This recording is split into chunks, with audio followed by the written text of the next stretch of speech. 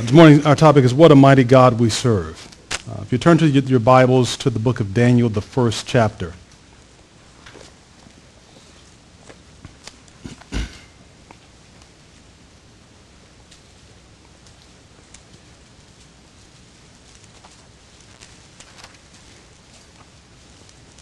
Daniel chapter 1, and we're starting in verse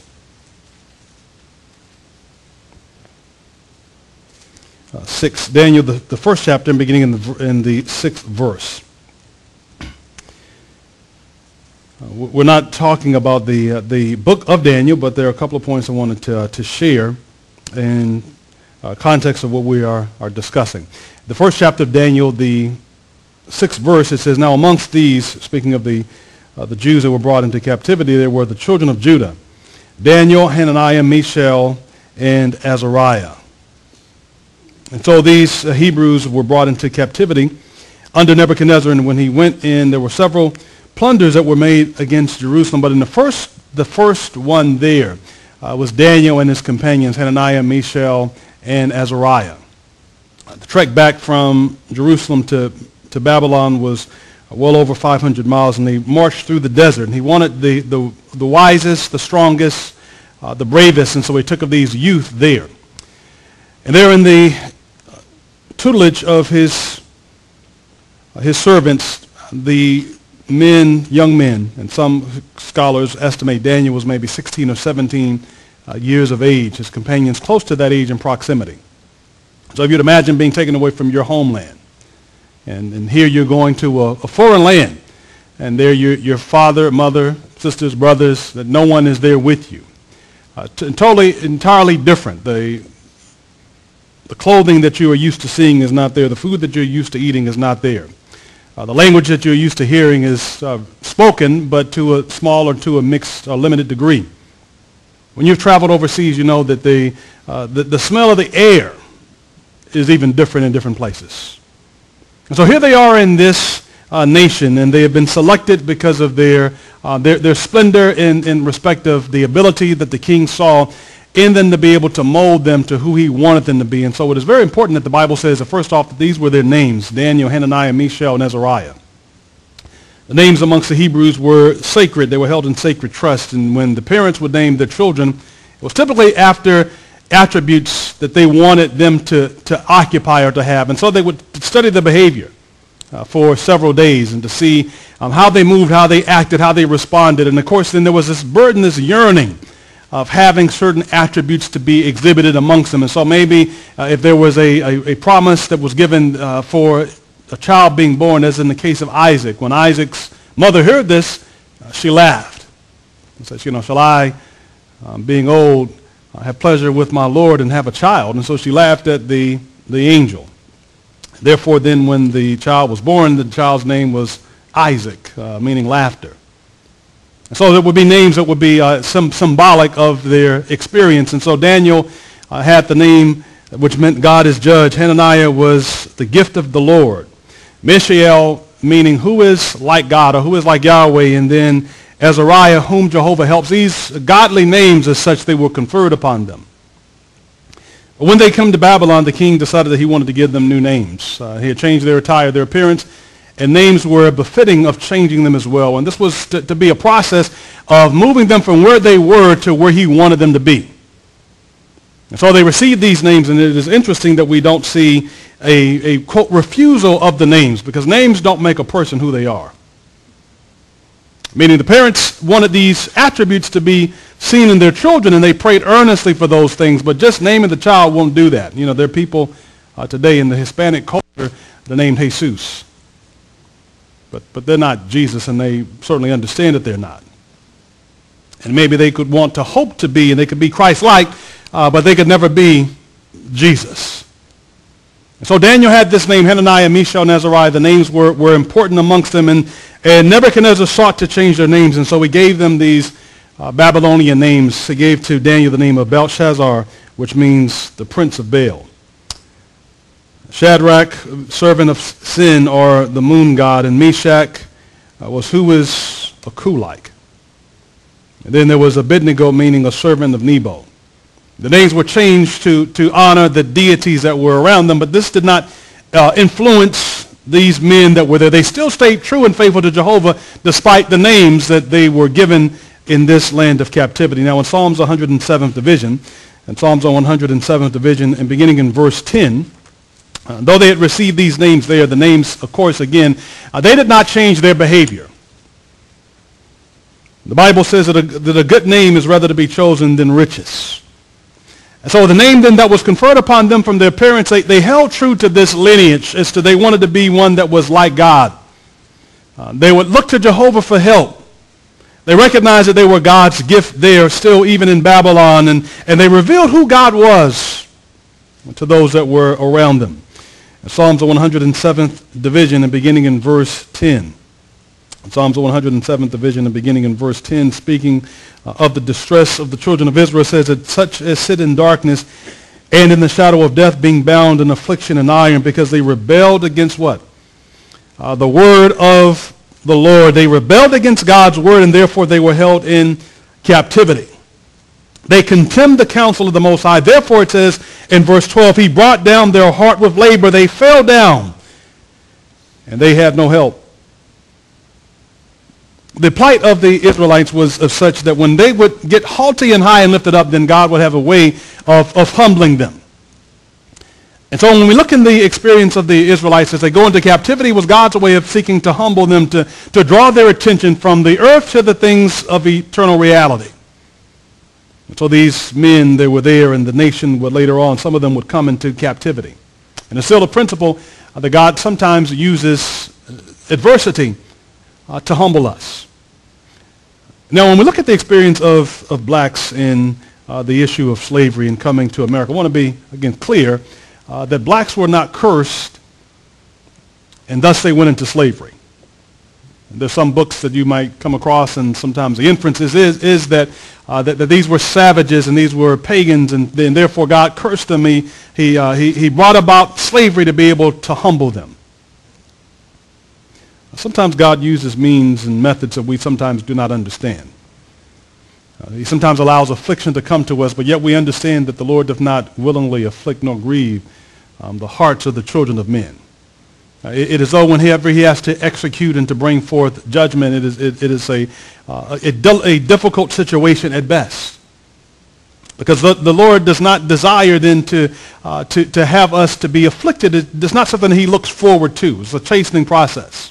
But nonetheless, it is one that he allows to happen because he wants our best good. He has our best good in mind.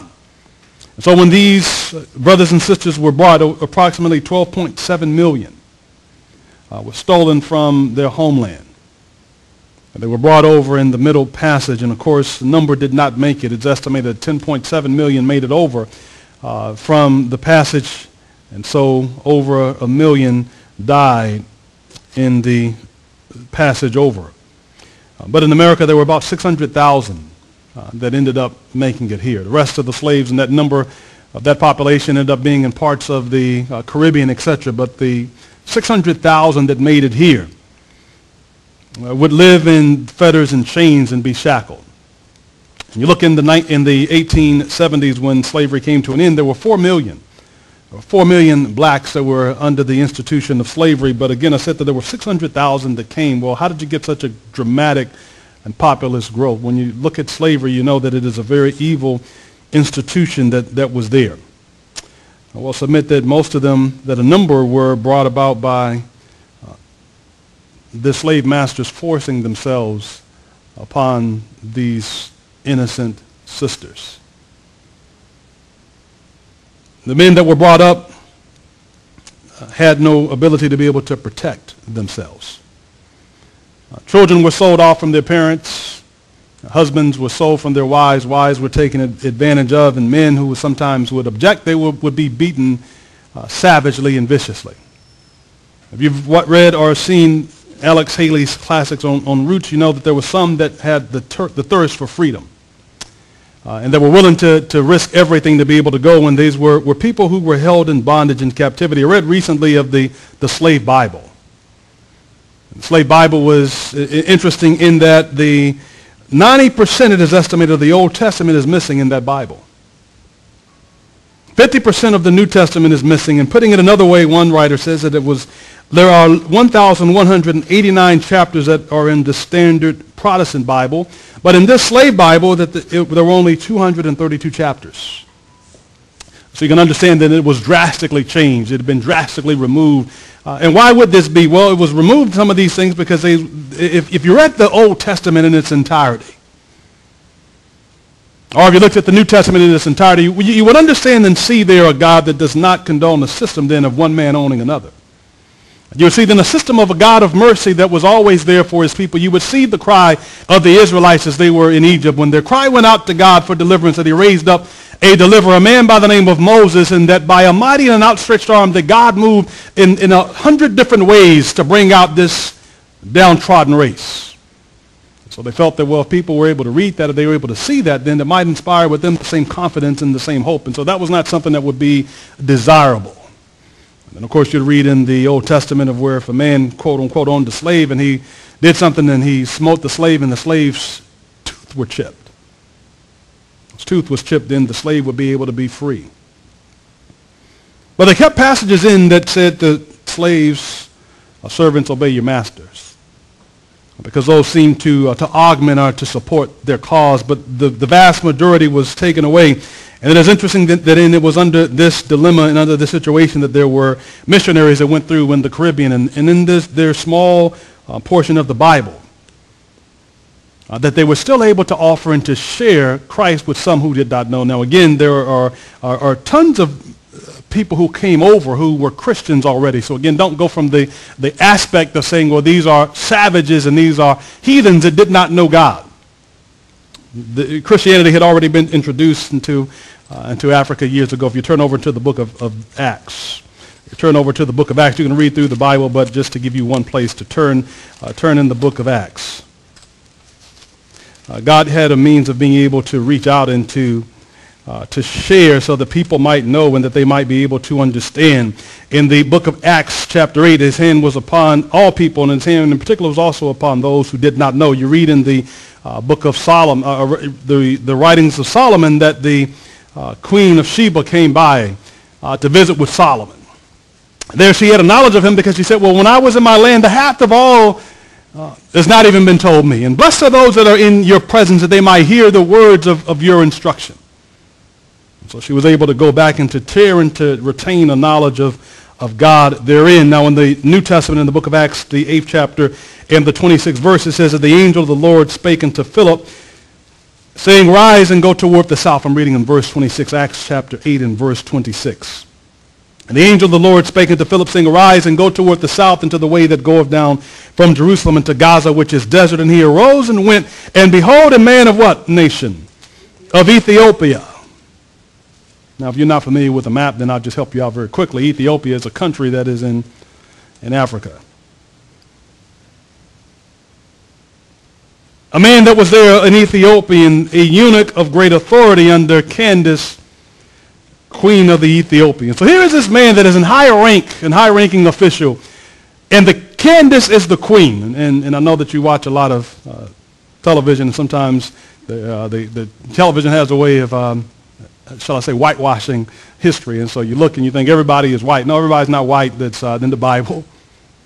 And there are people of color who, again, when you look at the history that was there, these are people who were smart, who were intellectual, who were gifted and blessed of God.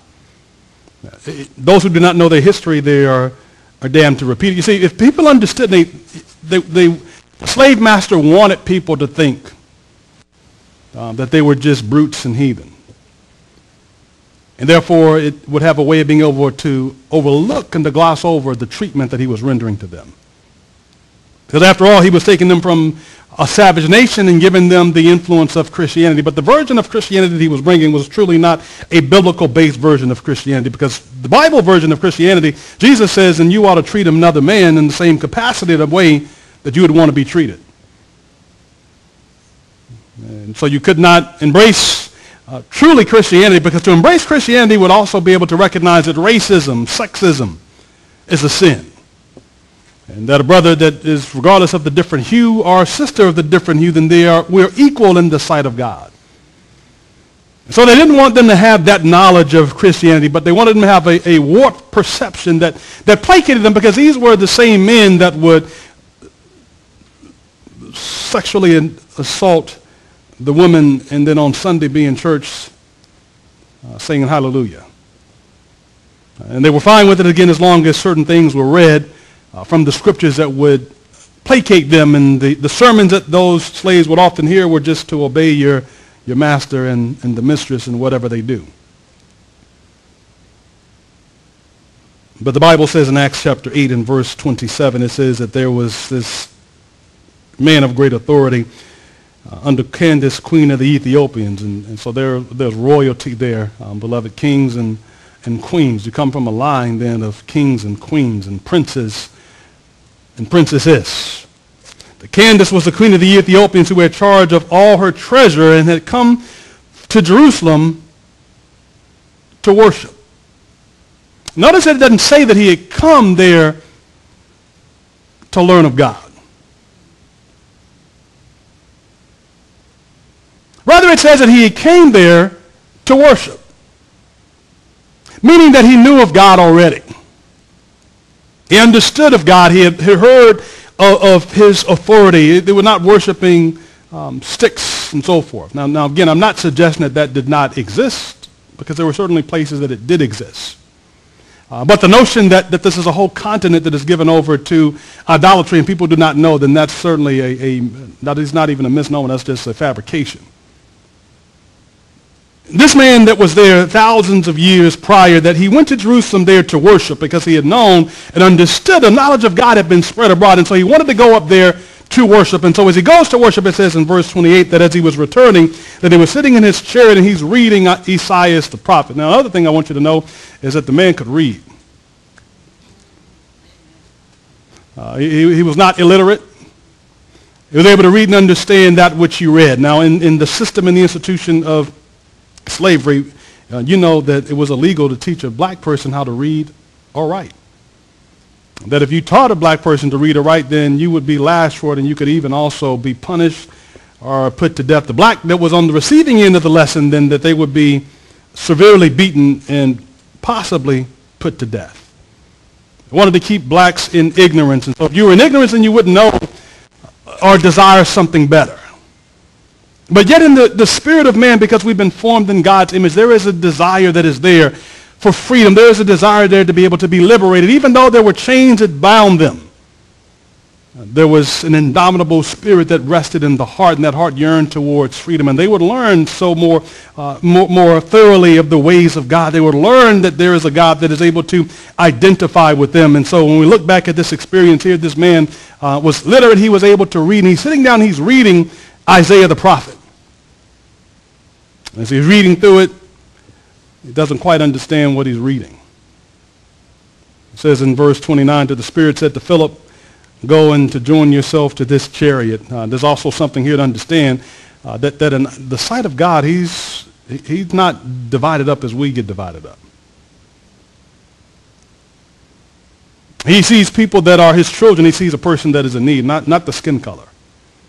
And it's okay to see black people and white people and so forth, but you still need to see beyond it. You need to see this is the human race. So he looks and he sees them, and so God sends the Spirit there. And Philip goes, and you also need to understand then that amongst not all Jews, but many of the Jews, and there was this wall that had been built up, a wall of partition between them and between the Gentiles.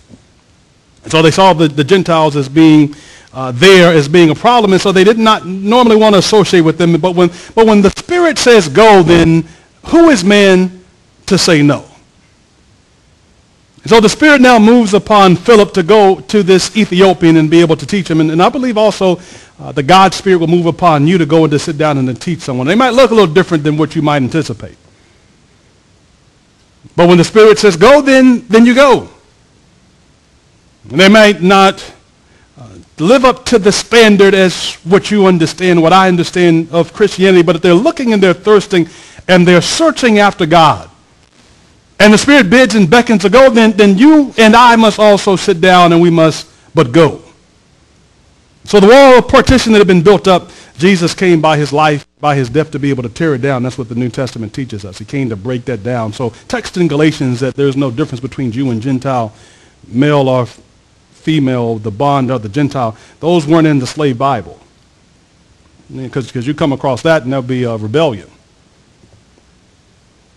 But this man was learned, and the Spirit moves upon Philip to go unto him. And it says in verse 30 that Philip ran to him. And he heard him read the prophet Isaiah is what it is, or Esaias. And he said, understand what you read. Right? Now this is not talking about that the man was illiterate, because the man was reading, but he wasn't able to understand the totality of what he was reading. You know, you've read books before, and it's like, I don't get it. You open it up, and it's, some plain English, and you're reading over, and it's just, you read it one time, and you don't get it. You read second time, third time, fourth time, it just seems as though it might as well be in Russian, because you don't understand a word that they're saying. But then somebody else comes along, and they read, and they say, oh, this is what it's saying. And so now it is that Philip is reading. He's reading through the scrolls. And as he's sitting down reading it, he's reading about Isaiah, and he doesn't understand really who he's talking about, because he doesn't know if this is Isaiah or if this is somebody else that he's talking about. Notice it with me. It says in verse 31, it says that, how can I, except that some man should guide me? And he desired Philip that he would come up and sit with him. And the place of the scripture which he read was this one, that he was led as a sheep to the slaughter, like a lamb that is dumb before his shearers. So he opened not his mouth, and in his humiliation his judgment was taken away. And who shall declare his generation? For his life is taken from the earth. And now Philip is asked a question. Is this man talking about himself, or is he talking about somebody else? And so it was then that Philip took the opportunity then to explain to this eunuch that the man who he's talking about is a man named Jesus of Nazareth. It takes the time to be able to teach him and to make it simple and plain so that he can understand. There are people who read the Bible today, but they still don't understand the basic, who is Jesus of Nazareth? That he gave his life upon the cross to be able to save them. That no matter what sins they have done, that he stands willing, able, and ready to forgive. That he will cleanse them of all their transgression and give them a new life by faith, that they will look to him. That he is more than willing. He graciously invites man. That he is not a God that is angry with them, but a God that is moved with love and compassion to save unto the uttermost. And so when Philip is now, he has this broken down there, explained to him, or rather Philip explains it to the eunuch. And the eunuch, of course, then this was a person that had been castrated. And so they would oftentimes, in the Hiram, they would have men that were there, and they wanted the men to be able to make sure that the queen or the princesses or whoever, that they were protected and that there was no fooling around. And so they would take men and castrate them. And this is what Daniel's like. Daniel then was a eunuch. He had been castrated then. So that simply means, because some people are like, what does castration means? It means that the best way to describe it for you still to be appropriate, it simply meant that that he was still a male. However, because of this surgery or procedure, his sexual urges, his desires were not there. So therefore, then it was had to worry about the queen being around, because the guy wouldn't be interested in the queen. And so maybe if they did that today, it'd be an interesting thing that would happen if that were to take place today. You see, all out mutiny. Because of the desires, God gave those to man. But they wanted to protect and to make sure that nobody would bother. And so this was a eunuch. Daniel was a eunuch. The three Hebrews, they were brought up in that way. In fact, the Bible prophesied of that. And then when we read out in Acts chapter 8, this man received the gospel now. And guess where he goes? He's going to go back down now to Ethiopia. He's going to go back down now and to be able to share. Now notice it goes on to say in verse 36, it says, and as they went on their way, that they came to water, and the eunuch said, to here is water. What doth hinder me to be baptized? And Philip said, if you believe with all your heart, you may. And he answered and said, yes, I believe that Jesus is the Christ. And they went down and they were baptized. And verse 39 says, and when they were come up out of the water, the Spirit of the Lord caught away Philip and the eunuch saw him no more, and he went on his way rejoicing. So the eunuch is going to go back down to Ethiopia. And there again, of course, the knowledge of God will be conveyed and will be shared out. God is showing that he is not a respecter of persons. Regardless of the nation that a person is in, he is not a respecter of persons. And though America is I believe, the most blessed nation upon the earth, we should not get so haughty in the field that we are above other people. You look at the immigration issue that is here in the States, and how some people say, well, just you treat people any kind. No, you don't. You treat people still with dignity. You treat them with respect, and and that whole thing of the golden rule, it rings true, that you treat a person the same way that you want to be treated. So you treat them with a person with dignity and with respect, regardless of if they have, quote, broken the law or not broken. They still are treated with respect, with decency. It is what God then would require and what he would ask to be given. So this Philip is faithful to the call and to the task of God. He goes and he shares, and now the gospel goes back now again to Ethiopia, that it may be shared, that it might be broadened, that people might know and that they might understand. Well, Psalm said that the Israelites, when they were in trouble, it was because of their backsliding ways. Submit that why did God allow such a cruel institution to exist? Frankly, I don't have an answer. But it's the same question to ask then, well, why does God allow hardship and suffering? We know in the big picture that he's allowing men to be able to demonstrate the wickedness that they are involved in. But still, why does he allow suffering? Why does he allow then the 2-month-old child to die in front of his parents? And the parents pray for healing, and the healing does not come. Why does he allow the person that is 20 years old to perish? Why does he allow the drunk driver to live and the victim to be killed and to be buried? So you don't have answers to those things, but the context of the scriptures still rings forth the message still that God is loving. We still don't understand all the things, but we understand, though, in the by and by that God will be able to understand, or rather to explain to us those things that we did not grasp, but that bothered us or maybe that troubled us, and we learned then that we still hope in spite of. And so to the millions that were in slavery, they were not there because they had been cruel and that they had rebelled, but they were there simply because of the avarice and the greed of man. They were there because they were influenced by the devil to go and to do this work. And most of the nations, many of the nations, they were involved in this work. And so as blacks then began to hear, even through, quote, the slave Bible, and missionaries began to come. And there were, through the Great Awakening, some of the southern masters began to have their heart open to at least let their slaves hear. So when they went and began to share, there were songs and stories that began to resonate. We sung one of the spirituals this morning. We've been singing some of the spirituals through and through, and they begin to see a similarity there.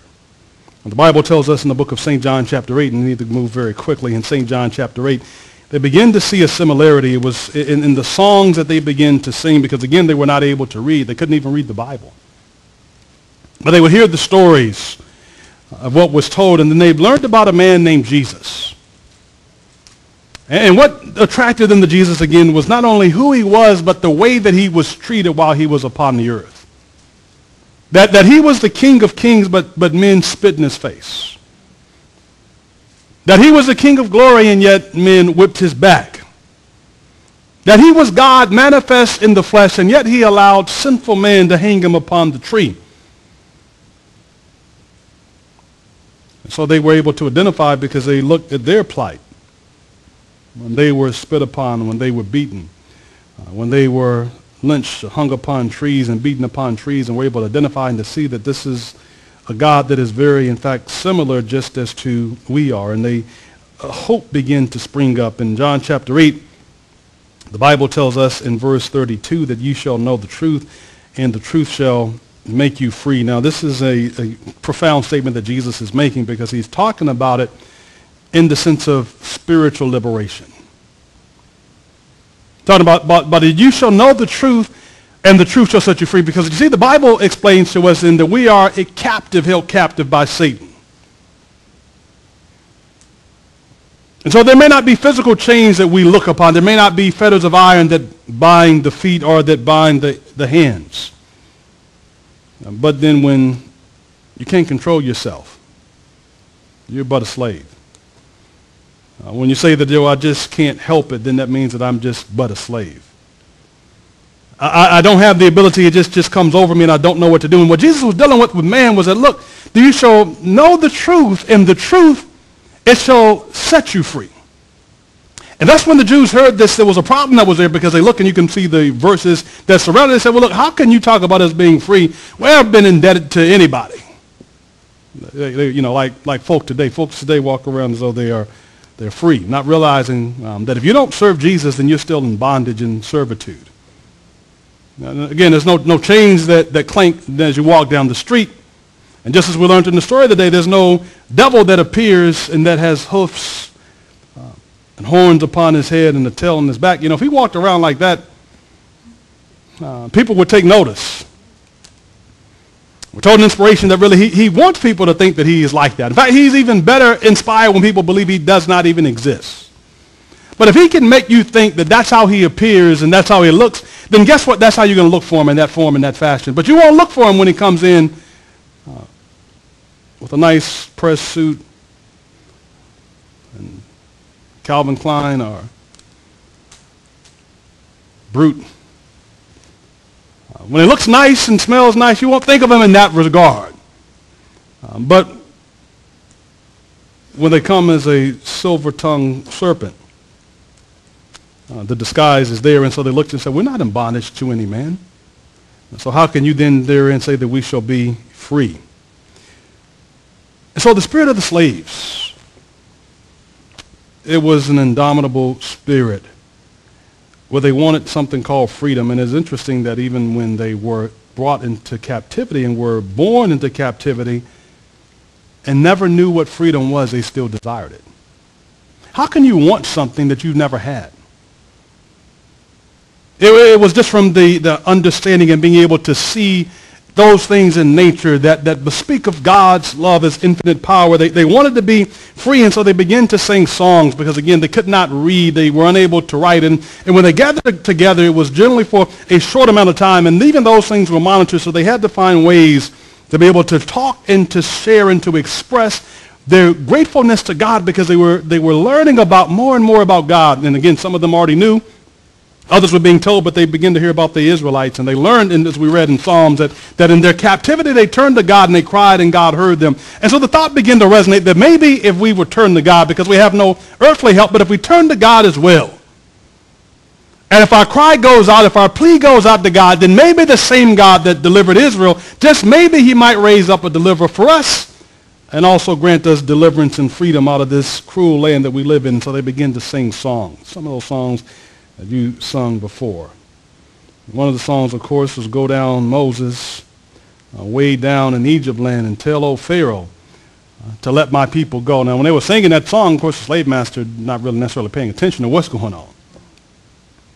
Her intent was just, are they working the field? So you just imagine in the hot sun with an overseer there. And they're singing as they are picking cotton. They're singing as they are plowing and laying down tobacco. They're singing in their oppression, let my people go. Tell Pharaoh to let my people go. And they also understood then that Pharaoh was a symbolic then of the slave master, that they were held under his domain. And that just as the Pharaoh of old in antiquity would not let Israel go except there was a great deliverance, then this Pharaoh also would not let Israel go. And they also then used to sing songs of Swing Low, Sweet Chariot, coming for to carry me home. As they sung that song, then they were looking for freedom across the Jordan. They understood the Jordan as being sometimes having to cross literal rivers to be able to get through to freedom. And they learned that you follow the North Star. If you follow the North Star far enough, then you would be free. And so these songs and these scriptures from the Bible then that spoke of God's deliverance, they begin to have a hope that inspired them, that they would be willing to go and to risk all. They learned from the scriptures in that they were the children of God. And these were people who have been treated as property. And as they begin to hear certain things, they learned that we're not property. We've been formed in the image of God.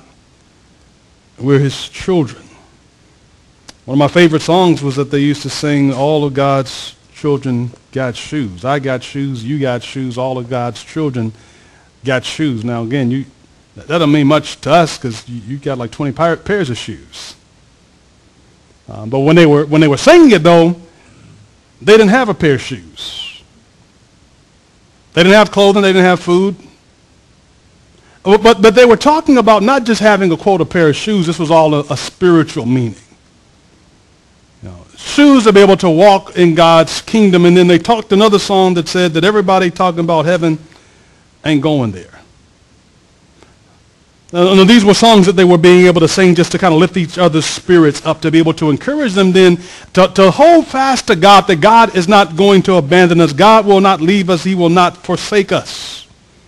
And so as these songs begin to resonate, they begin to build more hope and more courage, more confidence in God, that God was able to do something for them. And so he was speaking unto them. And so now they wanted freedom. Again, this was the spiritual freedom, but also physical freedom as well. And so I submit to us today as we conclude, in Galatians chapter 5, the Bible therefore speaks of the freedom then that we must enjoy.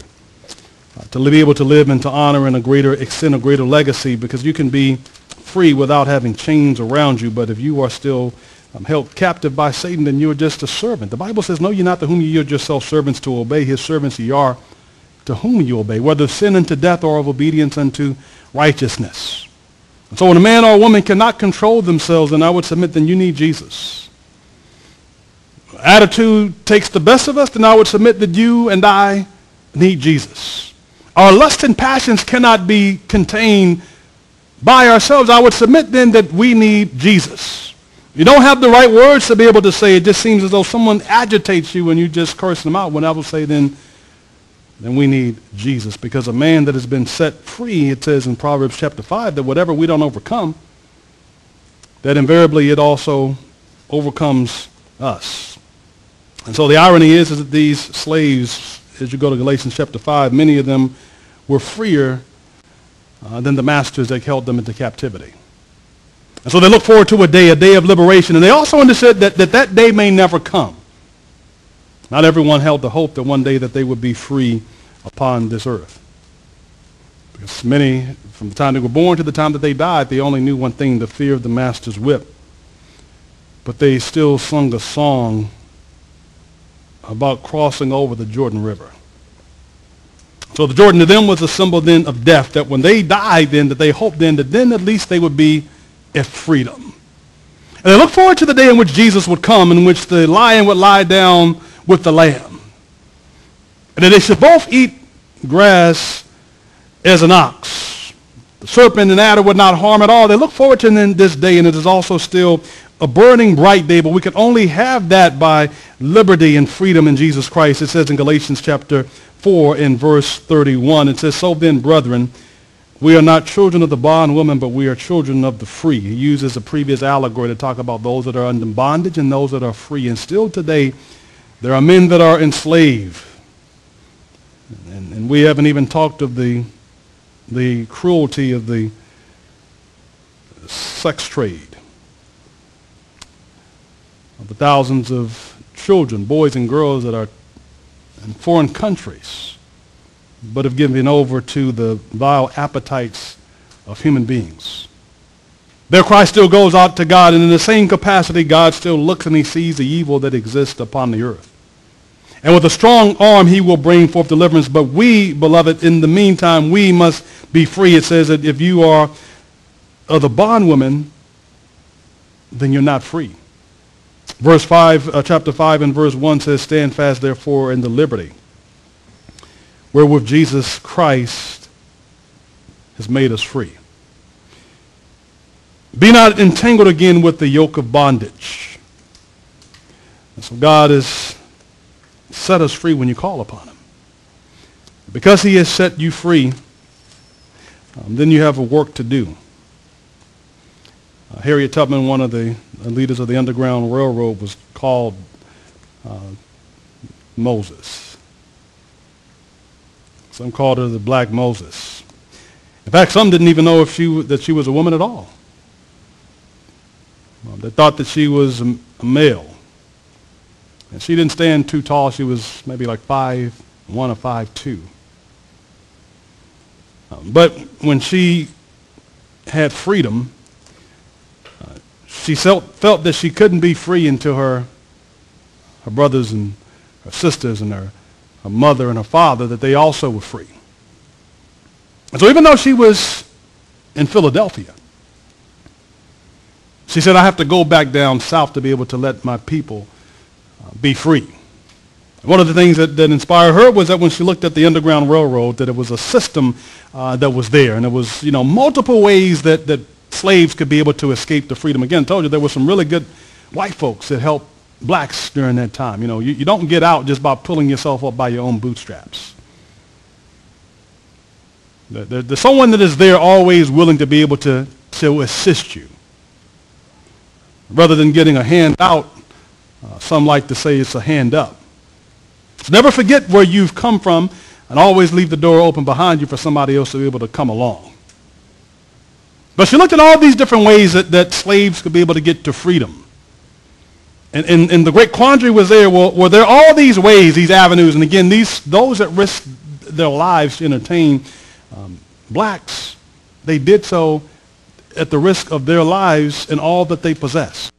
You talk about the Quakers and just other really good folks that said that this institution they would not stand for. They were willing to sacrifice and to give themselves for a cause that was held to them to be much more sacred than that. But she says, I can't be free until my family is free. So I bid you that today as we close, that in the freedom that we enjoy in Jesus Christ, when we can help other people to be liberated, God calls us also to help them that they too may be free. Father in heaven, we thank you again that you walk beside us every single day. We thank you that you have never left us nor forsaken us, a race that has been oppressed, but has been liberated by the blood of Jesus Christ. And yet today, Lord, we still recognize that if we have not given our hearts to you, regardless of the skin color, then we are still in slavery. We are in bondage to our appetites, to our lust, passions, to our attitudes. And today we want liberty and freedom to Jesus Christ. If we are not free, then we're still captive, and that would mean then your death was but in vain. And so we pray that his death will not be in vain for us. We ask that you would give us the liberty that we so desire. Help us to conquer ourselves through the power and the grace of your divine Spirit. We ask that you would also help us to be able to give and to show the way to freedom, pointing men not to the North Star, but to the bright and to the morning star. And that as they look to you, then they shall indeed be free at last. Thank you again, Lord, for blessing us. Please keep us this day, we pray in Jesus' name. Amen.